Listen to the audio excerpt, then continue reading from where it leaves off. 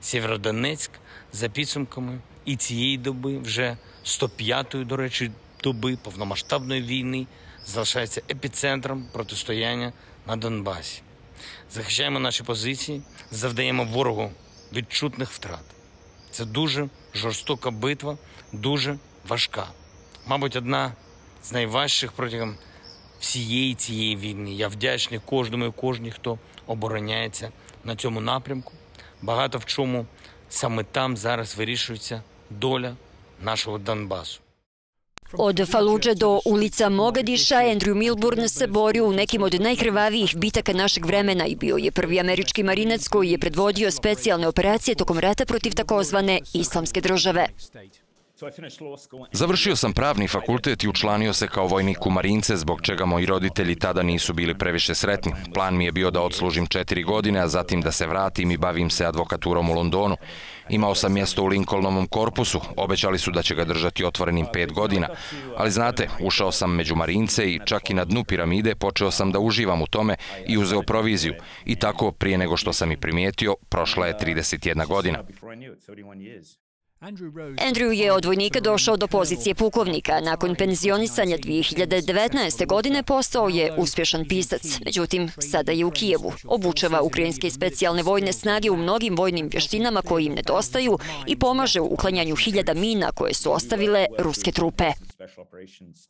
Radimo kroz kontakte u komandi za specijalne operacije Ukrajine i osmislili smo program u kojem se momci rotiraju na prvoj liniji fronta i nudimo im preko potrebnu obuku kako bismo bili sigurni da barem koriste nišane na svom oružju kako treba, da dobiju medicinsku obuku. Obučavamo specijaliste za uklanjanje eksplozivnih naprava, njihove specijalnosti, a oni ih imaju vrlo malo, da imaju svjesnost o situaciji, dakle o improvizovanim eksplozivnim napravama i zamkama kojih su Rusi postavili mnogo tokom povlačenja. Pukovnik Milburn je nazvao svoju organizaciju Mozart Group kao odgovor na rusku zloglasnu plaćeničku firmu Wagner Group, te se ona finansira donacijama, a onima koji se pridruže plaća se naknada za njihovu stručnost. Mi nismo nepromišljena grupa plaćenika u stilu Angole, mi gradimo kapacitete. Navodno je oko 5000 stranih dobrovoljaca krenulo prema ratnoj zoni pridružujući se slabo organizovanoj ukrajinskoj legiji stranaca. Ali Andrew kaže da su mnogi lagali o svom vojnom iskustvu i da sada plaćaju cijenu za to. Imali smo niz incidenata u kojima su se momci namjerno ranili kako bi napustili borbu. Zapadnjaci, Britanci i Amerikanci. Ne postoji ni jedna nacionalnost koja je po tome posebno podla. Svi oni to rade. Mora postojati dio provjere i procjene na granici prije nego što uđu u zemlju. A ta tačka provjere mora biti tip poput mene ili neki od momaka koji rade sa mnom, veteran. U roku od nekoliko minuta većina nas može prepoznati, bez obzira na nacionalnost, da li je neko zaista bio u vojsci. Pukovnik Milburn je rekao da je već zaposlio nekoliko veterana britanske vojske. Obim i vrsta ratovanja koji se dešava u Ukrajini razlikuju se od svega čemu je on ranije svjedočio. Gledam sve ove stručnjake, neke ljude iz predgrađa na Twitteru i Facebooku koji tvrde kako su Rusi gurnuti nazad. Rusi su najbolji u odbrani. Da, bili su nesposobni u napadu, ali koriste hrpe mina i artiljerije, za granate im ne nedostaje. Njihova bombardovanja koja se dešavaju vrlo brzo se moraju vidjeti da bi se to povjerovalo. Pukovnik kaže da ga je u Ukrajinu privukla želja da nešto učini, a dok se ruske trupe možda povlače iz Kijeva, on, kao i mnogi, vjeruje da je to privremena pauza dok konsoliduju snage na istoku. Najkrvavija bitka možda tek dolazi.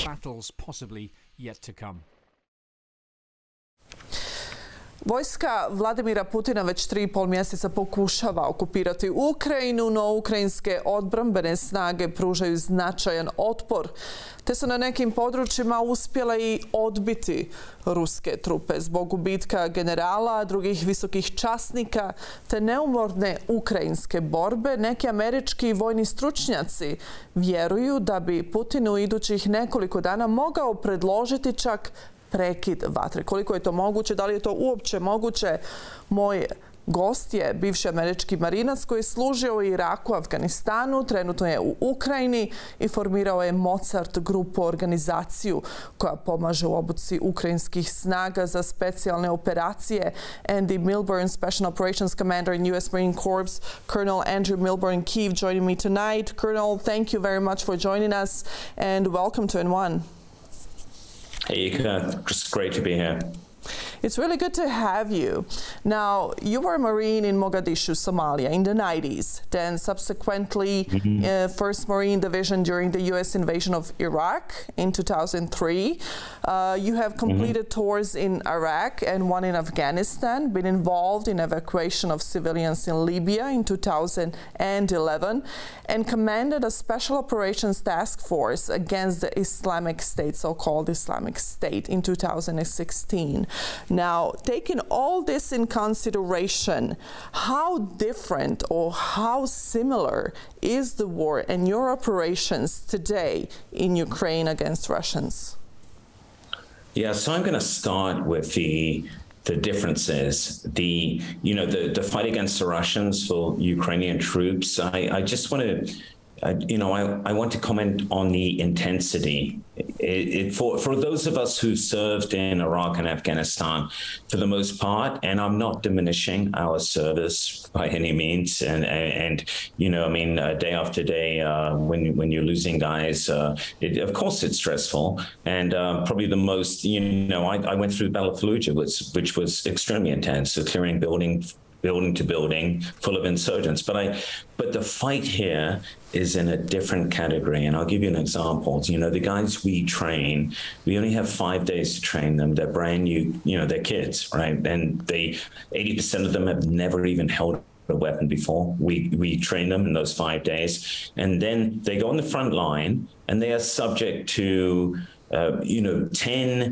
14 hours of Russian artillery bombardment. You can imagine, well, none of us really can imagine what that's like, to include white phosphorus, which is, a burning material that the Russians use, dropping from the sky. If it touches you, it doesn't stop burning, So you can imagine being subjected to that, and then watching columns of tanks, now accompanied by infantry, approach your positions. They're all outnumbered invariably, the Ukrainians, when that happens, and they're suffering serious casualties. And bravery and cohesion, resilience they have, but that in the end you wonder if that's going to be enough.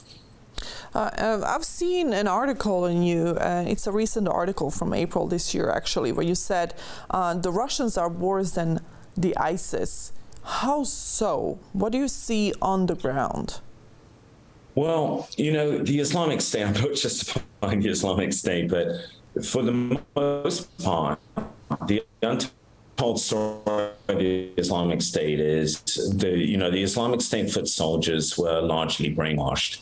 A lot of them were young Muslims attracted from throughout the world by, they were drawn by a cause, and the cause was not a bad one. It was opposing, for instance, Assad in Syria. They'd seen reports of the atrocities there, and a lot of the guys who joined the Islamic State, this is an untold story, joined for the right reasons, right? And that's very strange, apparently, for a Marine, a U.S. Marine to say, but they did. They were drawn by idealism, same way that a lot of young men are drawn to a cause. But for the Russians, a lot of them were forced into the army by, circumstances. But nevertheless, they, with their upbringing and background, there's absolutely no excuse for how they have operated here in Ukraine against often people who speak the same language, share the same culture. In the end, that doesn't matter. But, mass atrocities. I just came back again from Bucha yesterday. Last time I was there was right after the Russian soldiers, drunk Russian soldiers, apparently had dragged locals out. Some 350 had killed them, buried them in mass graves, had raped women. And this is, of course, it's unconscionable, but it's particularly shocking in an army that is supposed to be a professional army. Let's talk about the Mozart group, all right? Now, you lead a team of special operations veterans that train and equip Ukrainians in this battle against Russians. Now, how did the Mozart group come in effect? It is something that you came up with, and it's pretty much operative in Ukraine today. And I also want to know about $2.6 billion worth security aid to Ukraine, and who runs the logistics, and how does this equipment reach the Ukrainian army? Does it? Okay, so first question first. Mozart group. I came out here as a journalist, actually, a freelance journalist. But the problem is that I had been here before, and I had friends out here serving the Ukrainian military, and I very quickly realized that the job of being a journalist seemed to me quite trivial in comparison to what I could do. And I had friends coming out who could assist with training, and that's what they really badly needed here. We were training guys initially for the defensive. So you came to Ukraine on March 12th. Is that correct? Yes, that's correct. Yeah. All right. You're very well researched. Yes. March the 12th. So the Russians, if you remember, then had almost, they'd almost surrounded Kiev, and so it was a bit of a gamble getting into Kiev itself. We came in here, I brought in a few other Marine Special Operations guys, and we started training the local, essentially their territorial defense guys, the militia. And they had no training at all. And yet, literally, we would give them a 5-day training course, and they would go get in their cars and fight the Russians in the front line. So at the time, I felt as though our efforts were inadequate, but that was the only training they received before they were thrown into combat, and they did very well. They drove the Russians back, and I think a lot of it was the fact they had belief on their side, they had cohesion, they had their families behind them. This was their town, and the Russians were not good at fighting in cities. So to your second point, you're asking about equipment getting to the front line. Well, a couple of things. Yeah, there was a serious problem with critical items getting to the front line for some period of time. I would say some 6 weeks, to including medical equipment. And the fact is that, if the United States, with all the best intentions, pours equipment into a country, but they don't put their own guys across the border of that country to distribute the equipment, then obviously things are going to go wrong. And it wasn't because they were bad actors. It's just the natural process of any supply chain. You've got to supervise it. You've got to supervise distribution according to prioritization. So bottom line is units on the front line were not getting weapons, but they weren't even getting medical equipment. So we saw that as a mission for us to ensure that those guys got that equipment. And it's been honestly, it's been largely successful. For the most part, guys on the front line now do have at least personal first aid kits. They still lack training, and we're doing our best to try and remedy that. But we are a small group, I think we have it. Of how many? Small group of how many? Yeah, I mean, any given time we have 25 guys. Now, that may not seem a lot, but all of my guys are special operations instructors. And with just 6 guys, we can train an entire battalion, company by company. We don't have enough time with each company, maybe 5 days, but we can train an entire battalion in a month, and we can train them well. Given more funding, we would have a greater effect. We are doing what we can, Ika. I mean, it feels like shoveling sand against the tide, but we are doing what we can. I mean, there are citizens, just everyday citizens join the army, join the resistance. They need the training, they need the equipment, they need the medical supplies, right? And the Ukrainian military has undergone rapid expansion. We have seen that, and they have taken in thousands of recruits, which creates a significant training problem. So 25 guys for battalions, I think you guys do need more people and do need more.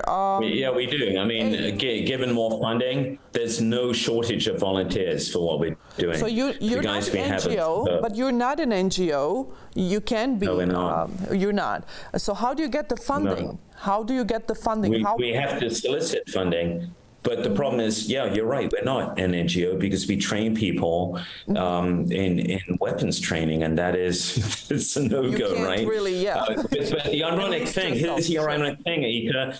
So you could be an NGO and people will donate millions of dollars to you, but what are you doing? You're putting on a Band-Aid on people after the Russians have hurt them. And what we're trying to do is prevent that happening. But because we're doing that, because we're training people to defend their homes and families, we're not eligible to be an NGO. So, I mean, it's no use me getting upset about that, but it's ironic, isn't it? But my guys are motivated for the right reasons. They're here. They could earn a lot more money elsewhere. They're here because they realize, they believe in what the Ukrainians are doing, but it's more than about that. It's not about Ukraine and Russia. It's about global balance of, global rule of law. It's about opposing some about global standards that say that might is right. Absolutely barbaric regime that is being imposed on a free country, which is quite understandable. And Mozart Group, it is a catchy name. They call you sometimes mercenaries, but you aren't mercenaries either. No. We are absolutely not mercenaries, and it's, I have guys who get so angry about what they see, they would love to go on the front line and fight the Russians. But I tell them, no, that's not why we're here. And if we do that, we lose our high ground, right? We're here to help the Ukrainians to train them, but we cannot be seen as mercenaries because that's not what we are. We are volunteers, and we are supporting the Ukrainians in their righteous fight. And what do you think, how long this war is going to last? That is the key question that everybody's asking. And we're not asking anymore what came to the war. How come there is a war in 21st century on European soil? That question is tried to be answered so many times. It's not even the key question. The key question is, how long is this going to take? Can the Ukrainians, can you take it all for a year, 2 years, 3 years? Well, Ika, it's going to last at least a year and more. And honestly, it's hard to see an end to this because the Ukrainians are, at least the military guys we're serving with, are determined that the war cannot end while there are Russian boots on Ukrainian soil. And if you have seen what the Russians do in the areas that they occupy, you would understand that. Their point is, as long as Russians are occupying territory, there are Ukrainians there who are being abused, tortured, imprisoned, and we cannot stand for that. And so, their point is, any ceasefire is a defeat for us, and until all Russians are gone from our soil. And who can blame them for saying that? But the problem is, that is going to be a hard, long fight, especially as is now the West and NATO is giving support very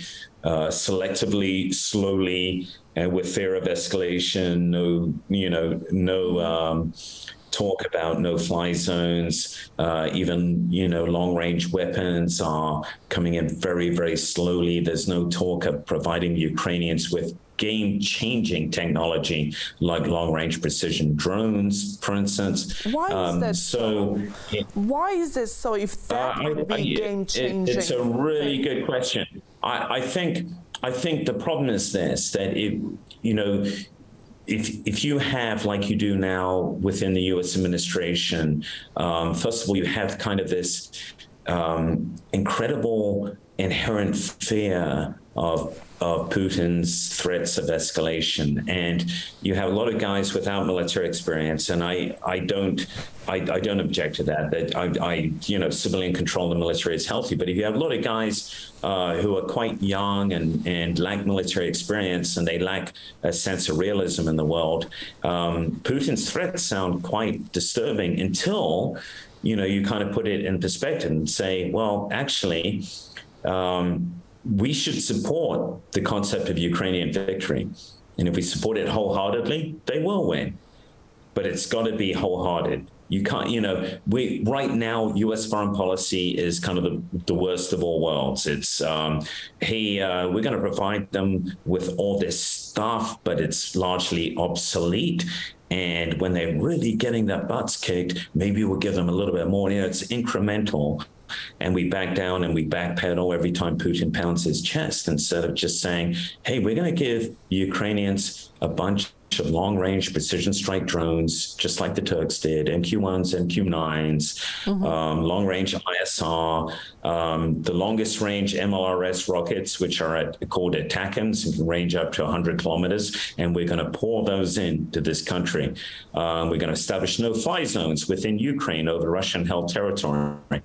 And you know what? I guarantee Putin isn't going to push this to the steps of nuclear war. What is he going to do?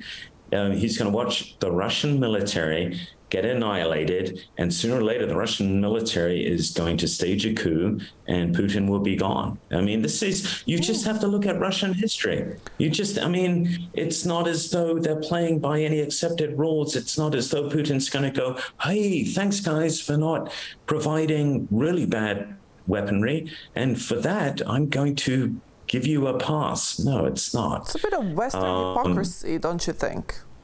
Not so much hypocrisy. It is just naivete. Naivete. You could call it. Naivete. It's not reading Russian history, not understanding Russian mentality, and there's a ton of stuff the United States could be doing from the tactical to the strategic level as far as information operations. Show them pictures. Show them pictures of what happened. Do you talk to anyone from U.S. government or UK government or anyone from European Commission, or when you say things like these and you are on the ground, what answers and what reactions do you get from governmental officials? You've been on CNN, you've been on many American media as well. They've heard you. And what is the reaction of the officials in the U.S. government when you say something like this? Hey, this is a game-changing very defensive. move. You're not doing it's very, very defensive. And also, incredibly a sense of, well, you don't understand, and then a sense of, well, this guy is out to lunch. And what is extraordinary is, I served my country for 31 years. I wore the uniform of U.S. Marine. I was in special operations I fought, for 2 decades in our nation's wars. No one can doubt my loyalty to the United States. And, that's why I tell my guys, everything that we do here is we're going to execute U.S. foreign policy. So it is particularly to me when my own government think contrary to their policy. And I understand they don't want to listen, but it seems to be extraordinary. It really does. And again, this is right on the heels of the debacle in Afghanistan. And again, so many of us veterans watched that happen and have seen our comrades killed in Afghanistan and Iraq to no end. And at least this war in Ukraine gives us a sense of purpose. It gives us moral clarity. We're not the invading army. We're defending against an invading army, and our cause is good. And we're not. No one can call us mercenaries. We're not killing Russian soldiers. This is such a different situation from Afghanistan, and the withdrawal of the U.S. troops and the allies. That was such a mess. That was such a mess, leaving so many people stranded and getting on the evacuation planes as many people as they could. It was such a mess. I know it. I've participated in evacuation of some friends that we have there. that was such a mess. And like you said, it's a different thing now. It gives you a sense of purpose. You know exactly what you're doing, you know on what side, because in this case there is side of evil and side of good. It's so clearly seen. It's very clear. I want to go back to the Ukrainian army. You have observed that Ukrainians are good at a number of things and are better than the UK and US troops in a number of key areas. What would those areas be? Well, they really understand, Ika, the sense that they need what we call standoff. They need to outrange the Russians in both as far as being able to see, sensors, and also to be able to strike. And the way that the Ukrainians really are ahead of us, and I'm talking collectively, with the US military, is they understand the power of drones. Drones are the future of warfare. Everyone talks about artillery, rocket artillery. Yes, it's an effective weapon, but it's quite limited in effect, especially if you don't have forward observers down in every unit. The Ukrainians do not, but every single small unit knows how to operate drones. That's why I'm saying drones are a game changer here. Give them longer range drones in mass, give them what we call loitering munitions that, civilians call kamikaze drones, longer range ones, and give them long range strike drones. And what you're trying to do is you're trying to prevent the riflemen, the infantrymen, from going into harm's way.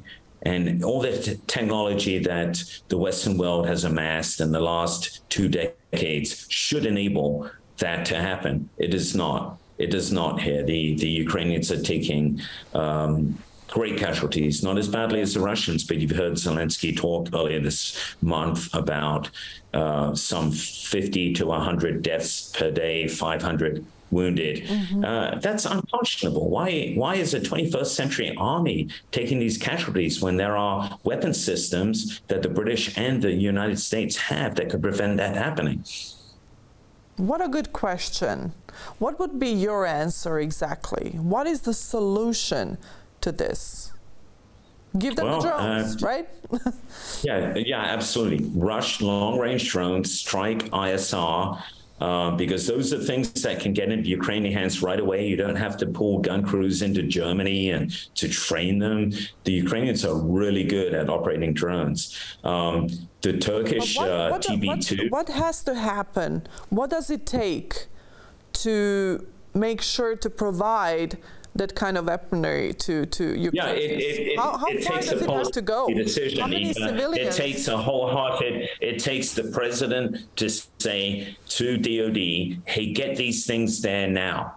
United States has, when we moved the president, we used 17 C-17s. These are large cargo airplanes to move him and his entourage from one place to another. The United States has incredible resources. We could load a bunch of these things on a plane, get them to Warsaw and into country within, 72 to 100 hours. This is not difficult to do, but you need a wholehearted policy, not kind of an incoherent, escalatory. This reminds me of, I wasn't around, of course, I'm young like you, Ika, but so I don't remember Vietnam personally.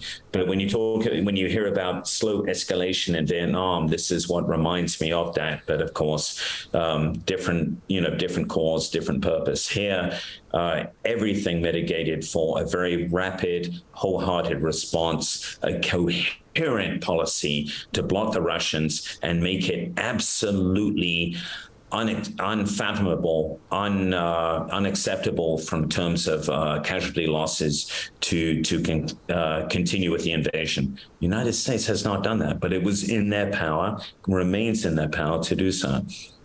And U.S. President Joseph Biden says that almost on a daily basis, we will do everything we can, everything in our power to ensure that this war is short and that Ukrainians have all the power and the weapons and the means to defend themselves as well as their citizens. And that is really not happening. We're over 100 days seeing civilians being killed, tortured, raped.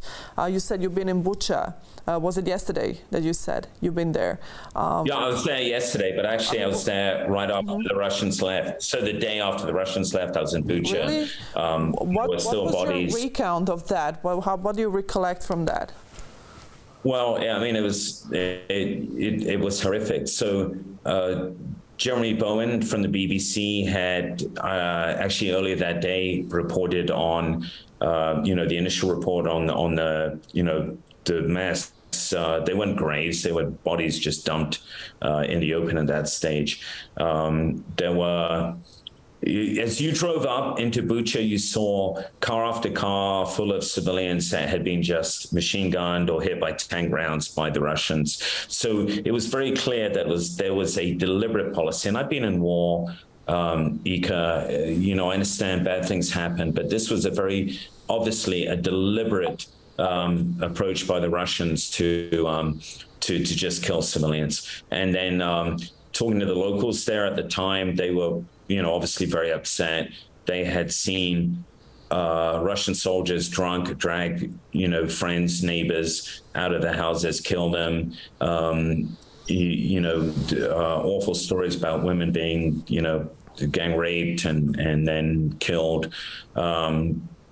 Really, just again, I'm a professional soldier, Marine by background. I understand how. The sense of fear and white-hot anger sometimes when you're in combat, but nothing that I saw there in my just remotest imagination could I understand coming from a supposedly civilized military in the 21st century.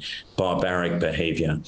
That what happened in Bucha, and actually everything that's happening in Ukraine today reminds us all of what happened in Bosnia and Herzegovina in the 90s. It is very much so. Yeah. Bucha account, that was very similar what was going on in Srebrenica, what was going on in Prijedor, what was going on in Mostar. People watching it from here, they had obvious very strong reactions parallels. to it as well. Great parallels. Great parallel. Even we journalists, we hardly could keep it together, to be honest with you. Yeah. And what do you think, and you know what happened in Bosnia in the 90s, you were not here, but of course as serving in military, you know exactly what was going on in this part of the world. And today in the Western Balkans, we have a lot of pro-Russian demonstrations. We have a lot of pro-Russian politics and policies that are shaping our reality today in Bosnia and Herzegovina, in Serbia, and there have been, for example, I'll just take one example, just to see what you think about that. So Russian ambassador to Bosnia and Herzegovina has threatened the citizens that if they take the step towards NATO, they can expect Ukrainian scenario again in Bosnia and Herzegovina. What would you say to something like that? And take in consideration that Russian ambassador is still in this country. He's not a persona non grata. He's still staying here. He's very much protected. And he says things like this to the citizens of this country. What do you think about that? Yeah, I would say, it's unconscionable, right? I would love to have seen him expelled. This is the problem with kind of the Russian psyche right now. It's very bullying, isn't it? It's, beat your chest and threaten, and the more people back down, the more that they are encouraged to bully. And so, yeah, I would love to see him evicted, expelled from the country for saying that. It's, again, this isn't about Russia and Ukraine. We've got volunteers here from Poland, from Estonia. All of them see common cause with the Ukrainians, because who's next, right? Ukrainian fall, if the Russians win here, there's no end to it. And it's not just about Russia. It's about China, Taiwan. It's about might is right. You think back to you know, I know the values that drove Western nations in the Second World War were at times muddled, but the point is, in the end, that too was a struggle between good and evil, and I think we find ourselves facing that again. We face that again, and we'll probably face it again and again, because that's humankind, that's humanity. This is obviously the best thing we do, unfortunately. And like you said, this is not just about Russia and Ukraine. This is about all of us. It concerns all of us on all sides of the world. And how long are you planning to stay in Ukraine, and what are your future plans? Are you continuing with the training of Ukrainian troops? Is there something new coming up? Yeah, we are, Ika. We're going to continue here as long as we can, as long as the money holds out, as you know, we can sustain ourselves. And we also now have an additional mission of extracting civilians, vulnerable civilians from high-risk areas, you know, in the path of the Russian army. And if the Russians opened humanitarian corridors even from behind Russian lines. So that is something that we are poised to do. There is no organization in country that is better qualified. All of my guys are top tier special operations guys from all over the world. But they're drawn together. We've got an extraordinary team dynamic because all of them are drawn together by common cause, you know, and that's not a corny statement. I mean, I'm extraordinarily lucky to be in the position of responsibility in this organization, and we're going to remain as long as we can. But now, you know, to my point, now we are again, there are civilian populations at risk in the east, and we're poised to help evacuate vulnerable civilians from those areas. This is not going to be a short war, so it's going to be at least 1 year. What do we say to the civilians who are under the constant shelling, under the constant threat of the Russian army, of the Russian mercenaries, of the Russian people, Russian president? What do we say to the civilians? I've met with a lot of Ukrainian refugees when I was on Polish-Ukrainian border. I spent there some time, our team spent there some time before me, and we met with tens of thousands of Ukrainian refugees per day that were leaving Ukraine, and we spoke to so many of them, and all of them had only one thing in their mind: this is going to be over soon and we will be able to go back home. Ovo je naprosto strašno, govori nam Marijana. Niko nije mogao zamisliti da će ovako biti. Jedan dan smo kući, a drugi bježimo s djecom preko granice. Tješi je kćerka s kojom je iz lavova napustila sve što je imala. Došli smo danas u Poljsku. Tamo je rat, tamo nije sigurno. Rekao nam je 9-godišnji Juri i dodao hrabro da ga nije strah. No. Njegova 5-godišnja sestra, Sofija, danas je obradovana sokićem i slatkišem. Njihova majka nam je rekla da će pokušati doći do Njemačke. Передать словами не могу. То, что мы пережили там, эти бомбы, эти ракеты, которые по 4 раза за ночь обстреливали нас. Мы с детьми у подвалы, в погребы прятались. Додому їду, до свого дому. U koji grad? Ivano-Frankivska oblast. Ali je rat Ukrajine, ne bojite se, nemate strah? Є страх, але там ми є. І надіємося на краще. Є вас страх? Ну, більш-менш там спокійно. Наші хлопці захищають добре від серця та від душі. Дуже дякуємо. Вся Україна дякує. In the end, everything will be okay, and in the end, we will have really good life and good, I don't know, but everything really be okay. What we say to the people when we meet them, How do we say the hard truth? And this is something that we as journalists also come across and find it very difficult to do. Well, you can't, you know, in Western Ukraine, a lot of those refugees have already moved back, to include Kiev. But I will tell you that, you know, the draw of going back to your home will overcome a lot of fear. Even those areas that the Russians have left and refugees have returned to are not necessarily safe.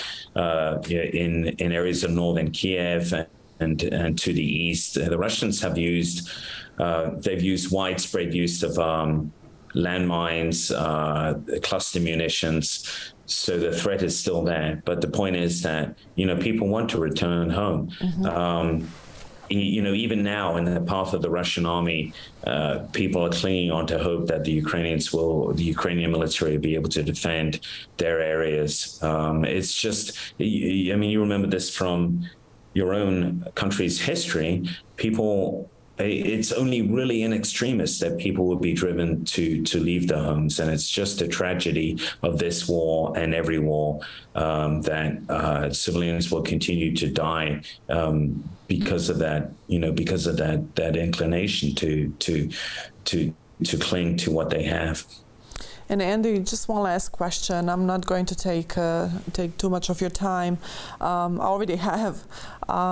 What do you need? What does Mozart Group needs at this point? What do you need more so you can do your job better and continue doing your job? I'm smiling, Ika, because really, very simply, it's money. The U.S. government is not funding us, will never fund us. And so, you know, if you go to our website, every bit counts. You can either join us. We welcome guys with their military backgrounds who can train. We don't put people, you know, in harm's way. And I mean, everyone here is at risk. All our guys are at risk. I understand that. But my point is, we're not reckless. But if you do have guys who want to join us just to train Ukrainians, we welcome that. We welcome any donations. You know, I mean, one of the really poignant things is a lot of our donations come from people who, you know, clearly cannot afford much. But I can guarantee you this, Ika, every single penny that is donated goes to, it really does go to contribute to training Ukrainians from, you know, to enable them to defend their own lives, to save lives, and let's be honest, you know, to drive the Russians back from their homeland. And I think that's a penny well spent, because it's, again, it's more than just about Russia and Ukraine. I would absolutely agree with you, considering everything that we just listed as well. Andy, good luck. Best of luck to you and to your guys. I'm hoping to stay in touch. I would be interested in seeing what's going on and how far have you guys gotten in a month, in 2 months, in 3 months, to follow up on the story. And for now, I want to thank you for being my guest tonight. Thank you, Ika. And I would like to just invite your viewers to visit our website. You know, I mean, regardless, www.themozartgroup.com, and it just talks about what we're doing, why we're here, and gives a little bit of background on what we're doing. And we also have a Facebook page. We're on LinkedIn and Twitter and Instagram, my daughter tells me. So please, please we will put it here on our screen. Thank you. Thank you, Andy. Okay. Moj gost je bio bivši američki marinac koji je služio u Iraku, Afganistanu. Trenutno je u Ukrajini i formirao je Mozart grupu, organizaciju koja trenutno pomaže u obuci ukrajinskih snaga za specijalne operacije. Andy Milburn, ja sam Ika Ferrer-Gotić. Ostanite i dalje uz program N1.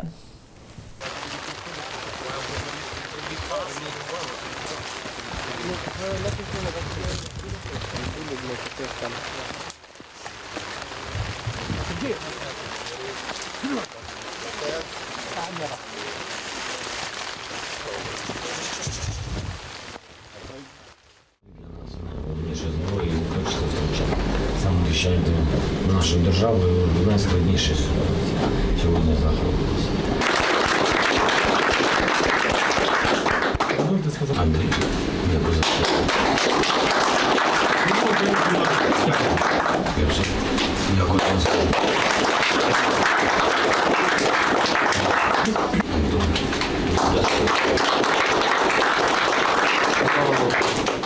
разом прибув.